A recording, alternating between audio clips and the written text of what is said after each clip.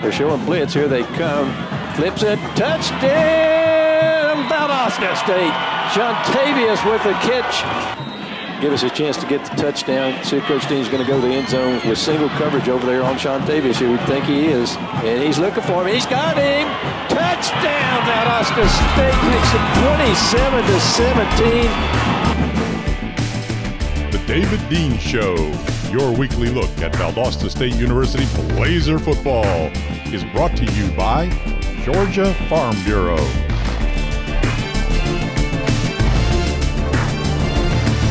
Hello and welcome to the David Dean Show. I'm Dick Rocky with the head coach. Valdosta State 35-30 over the University of West Georgia up in Carrollton on what started out to be a miserable day, and then things got really nice later in the football game. But Coach, again, your football team comes out struggling in the first half.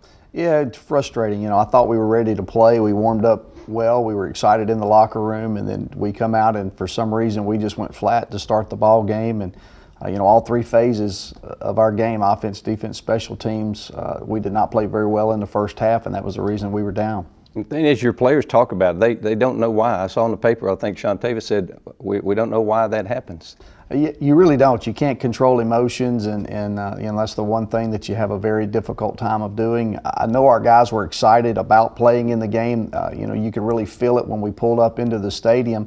And then for some reason, we just, the flat button hit us for whatever reason. All right, let's take a break and we'll be back with game highlights in just a moment. I'm Caden Cochran, quarterback from Cashin, Oklahoma, and you're watching the David Dean Show. Go Blazers. Hello and welcome back to the David Dean Show. Coach, we go up to Carrollton, and it's a territory you're very familiar with. You coached there for a long time. But I'm still amazed when we drive up and we see that beautiful stadium there, and it's got to make the players really think, boy, this is something big here.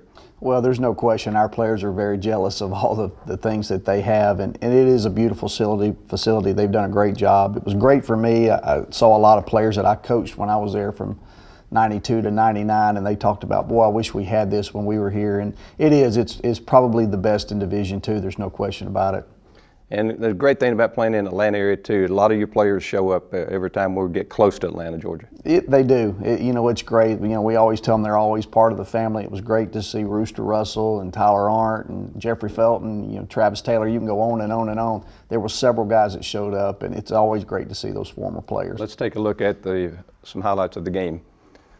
Blazers come out with their white shirts and black pants today. We were all white the last away trip. We had to get rid of that. Yeah, we had to. Our players wanted to wear the black pants in this game, and knowing they were playing on grass probably is why they did it. But you know, I like that look. I like our white jerseys a good bit. This is just typical of what happened in the first half. We've been practicing this since the first day of practice, and we've never done that. And then we do it in the game for whatever reason, and have a penalty on top of it. So start back very deep in the hole and don't get a first down and get a nice punt. They come out and they put together a very good drive to open the ball game. I thought their quarterback played a very good football game. He made a lot of things happen in the first half, made a lot of great throws and a lot of great runs. And here's another one right here. He's got kind of deceptive speed. He's got some fast guys chasing him right there. But great drive by West Georgia to come down and take a 7-0 lead, and then we come back and we hit a couple of passes here, a couple of nice runs, but we're short here on a third down. We're just a little bit late on the throw, and we end up being a yard short. We have to punt back to them. So we've gone 2 straight series going 3 and out. Good coverage here downfield on their little naked play and forcing to throw the ball out of bounds. We did a pretty good job containing their running back. The one that hurt us was the quarterback, and he did an excellent job of reading some things and getting out onto the perimeter. We get the ball back, and again, we're doing a lot better job here of running the football. We're just not breaking tackles in the open field. They're making a lot of one-on-one tackles right there. There is another one. We're fixing to break that one. We get a great punt there by Dom DeMasi, and Mel Magwood pins that thing down there on the 2-yard line. And we now got to force them to drive the length of the field. And that's the one thing that we didn't have in the entire first quarter, and in the second quarter was field position. We were backed up almost every time. We were starting inside the 20-yard line. And you know, we weren't executing well enough to start inside the 20-yard line to flip the field position. We finally got a little bit going right here and moving the ball to midfield. We get another nice punt and stop them down there in their territory. And you'll see right here was a big mistake by us. We're finally going to get good field position right here, and we drop the punt. Reggie just takes his eye off the ball there, and seems like that ball laid there forever. And a good hustle there by West Georgia, and they get the ball. So we were finally going to get the ball on the 50-yard line, and we turn it right back over to them and give it to them in their territory. To their credit, they drive the ball down. We make a great goal line stand here. You see a great play here by Chris Pope. Great stop there on the quarterback and force him into a field goal. We get through there. Wish we had blocked that. We come free, and we just don't use the proper technique of blocking. And it was a good catch there by Zay Howard. That's his first catch of the year. Came in and played a good job there at wide receiver. Willie Downs was out this game, and he's one of Willie's backups. Good play there by Jeremy Grable. Again, you see we're shutting the running back down. The quarterback was the one that was hurting us. Smart play here. He gets the ball and throws it away, and there's another good stop there on the running back. Great play there. I thought Chris Pope played an outstanding football game. Good run here by Cedric O'Neal right there before the half, and then we're just going to try and throw the ball down the field here. There was 3 seconds left. And just see if something can happen, maybe get a tip ball or pass interference or something.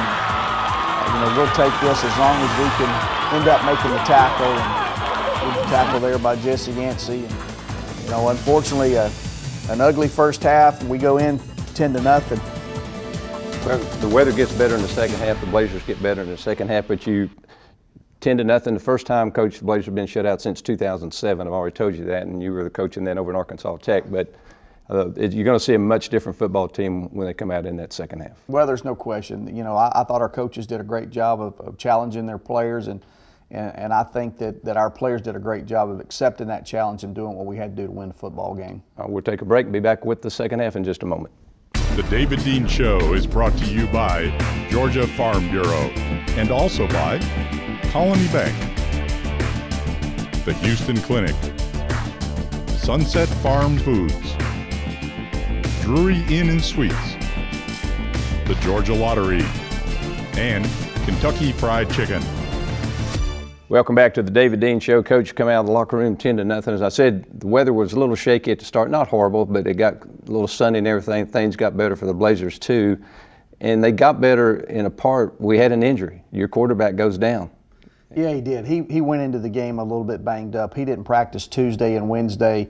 Felt a little bit better Thursday and went out to practice. So we knew that he may be playing on limited time. We were trying to get the best out of him that we could, and he did. He suffered, the ankle injury that he suffered in the West Alabama game just reoccurred, and you always want one of those guys behind him to step up, and that's exactly what Caleb Nobles did. Outstanding football game by Caleb. So you put a freshman in there, and it was an unbelievably great performance for him. And he credits, of course, his receivers and his offensive line, and rightly so. Rightly so. Our offensive line did a great job of protecting him. He threw the ball where it was supposed to go. We ran the ball much better, which opens up that pass game.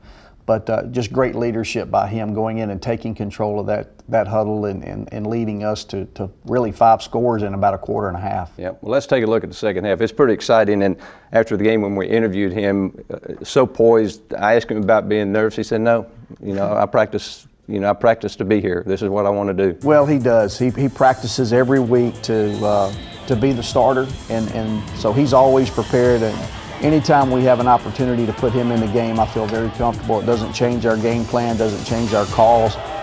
He does an outstanding job. You see, we came back out with a little bit more fire.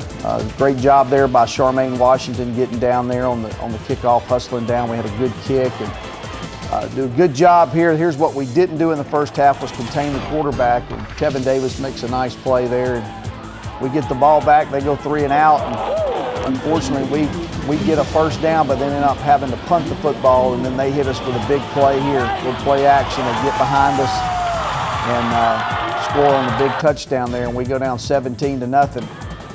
And we lost it right before this play here is when we lost Caden to the ankle injury.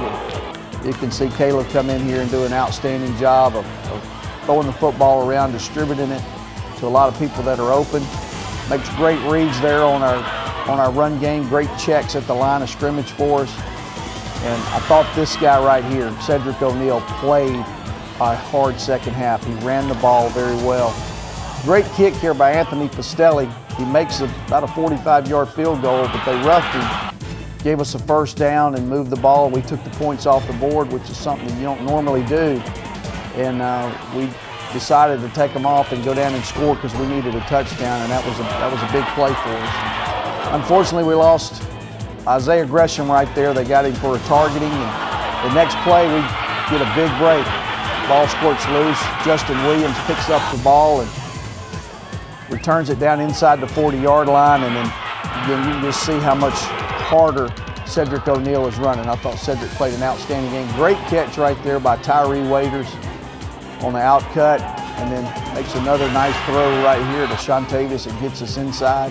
We had a holding penalty that backed us up, and with a little screen again to Shontavius, does a great job of getting the ball down inside the 5-yard line, and then a good throw right here. Roshmel Young, Roshmel's first touchdown catch in his career. He made a great move and got in the end zone, and we cut it to 3. Got great kickoff again. They have a penalty, it backs them up. We got to keep them right here. We challenged our defense to keep them there, and as you can see, we got great field position to start back up because we did keep them down there. Great throw there to Shontavius again. And this is one right here that I thought was probably the best throw of the night by Caleb. And then they do the same thing here. We end up missing this field goal, but we get a roughing again. And that was a big break that we needed to take advantage of. That's one thing I was proud of our guys of doing, is we took advantage of some breaks that they gave us, and that's something that you got to do to be able to win football games. So we end up going up 21-17 now. And again, great run stop by our defensive line. Great penetration getting back there. Here's a big third down conversion for them. I was hoping that we could stop them right there. That continued to drive for them. And here's another third down conversion that they make. And then a nice job here on the throw right there. Jeremy Grable knocks him out of bounds, and they throw it incomplete. Big play here. Kenny Moore, true freshman from Lowndes High School, makes his first career interception. Smart, gets out of bounds without taking a hit. Really proud to see Kenny make that play there. Good throw again here on the rollout to Shontavius. See, Caleb and Shontavius did a great job of throwing the ball back and forth to those guys and making a lot of plays. Great play again here by Stretch. Gets us down in the territory. Good run there by Austin Scott. And you see how we're making some people miss now. That's not what we did in the first half. And then I thought this was a great throw again off of a play action fake. That's not easy to do. You know. Now we go up by 11, and we got to make a big hit, and this is a great play by them. We're right in position, right there to make the tackle. We don't do it. We miss a tackle there. And he's got great speed. They have great blocking. To their credit, they're not giving up. And that was a big play for them to get back into the ball game, cut it back to a 4-point game. And then I like the way that we responded. Great throw here to Chris Anderson, getting us some positive yardage and a good run here. Again, look at the leg drive there by Cedric. Great read here by Caleb. Picks up about 10 yards on the zone read. And then there we go again. Getting about 10, 12 yards of pop on the run. I thought our offensive line played a great fourth quarter. And then great run again there by Cedric O'Neal to get in. Really was hoping that we could take advantage of this right here. A bad snap, and was hoping that he may panic a little bit and maybe throw that ball up to us, but he didn't do it. We're starting to put a little pressure on the quarterback. Get down in there. They get down here off of a pass interference call, and then they make a great throw there to cut it to 35-30. Great play here by Chris Anderson. That's not an easy thing to do. That's a scary play in football. Here's the last play of the game. We only had 3 seconds left, and we just tried to throw the ball as far as we can and run the 3 seconds off the clock. And just happened to make a big catch there at the end, which we weren't trying to do. Well, Sean 11 catches, 187 yards, and he dominated. Coach, going back to Caleb, I know we over-talk quarterbacks, everybody does, but the thing I noticed, he never hesitated. He just, he never, I guess, I don't need to do this. He just reacted and made plays. Well, he does. He reads everything very quickly. And the one thing that I really like about Caleb when he's on the sideline is he watches the game. He knows what's going on, and I communicate with him a great deal.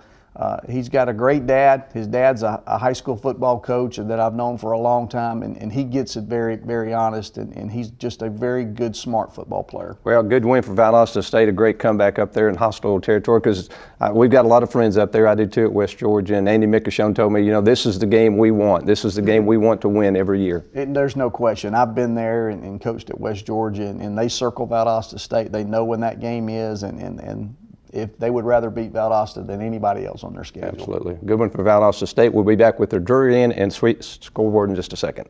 My name's Ashton Ballard. I play safety from Atlanta, Georgia. You're now watching the David Dean Show. Go Blazers. Welcome back to the Drury Inn and Suite scoreboard. And Coach, we're going to go through a lot of scores here if we can. Some pretty interesting ones. Delta State 38-36 over Tarleton State. Delta State's putting up a lot of points, so they must be playing very well on offense and beat a very good Tarleton team. And our opponent, we'll talk about them in the next segment, but North Alabama at 49-17 over Texas A&M Kingsville. Well, they had the hiccup against Delta State, and from that point on, it looks like they're playing excellent football. We may be catching them at a bad time. I think they're playing their best football right now. And this one surprised you a little bit. Midwestern State 45, West Alabama 21. Well, it looks like West Alabama had the same thing as us, had a little bit of a hangover off of a very emotional game the week before and had to travel. And it looks like they got behind early and couldn't catch back up. Well, Midwestern's a top 15 team, I believe, in the national poll. Yeah, I think they're 16 or 17 in the country right now. So a good win for them. Some other scores, these are region scores, which now are really, you got to start paying attention to, because that's the thing. Give you the big one was Lenore Ryan beating Newberry, who was undefeated, 35-14. Yeah, Lenore Ryan's a very good football team. They're always one of those that's right outside the top 25 over the last 3 years, and that was a big win for Lenore Ryan. That kind of puts them and Carson Newman at the head of that SIAC. And Carson Newman did win 45-17 over Tusculum, so. Yeah, Carson Newman is going to be Carson Newman. And I said SIAC, I meant SAC, the South Atlantic Conference. But those two right now are the top in that conference right now, with Newberry one behind. All right, Coach, we'll be back with the Georgia Farm Bureau look ahead in just a second. The David Dean Show is brought to you by Georgia Farm Bureau and also by Mediacom, First State Bank and Trust, Blanton and Griffin, Anheuser-Busch, Holiday Inn, Prince Automotive, and U.S. Education TV. Welcome back to the Georgia Farm Bureau look ahead. And Coach, we've getting to the point of the season, past the halfway point for most schools, and we have North Alabama coming in. I'm going to get to them in just a moment. But the region, it really becomes important now. We've got the SIAC, the SAC, and the GSC in our region, and a couple of independents.